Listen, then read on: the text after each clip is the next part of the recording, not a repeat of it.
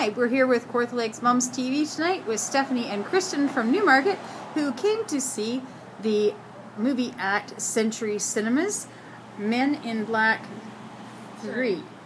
And tell us, what did you think of the movie?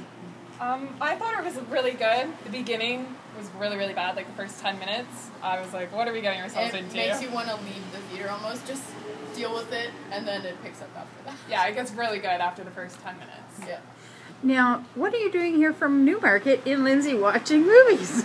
Trying to kill time between the Headley concert that's going on, so... Yeah, we took our sister and her friend to see the Headley concert, so we're stuck. Dinner and a movie. Yeah, pretty much.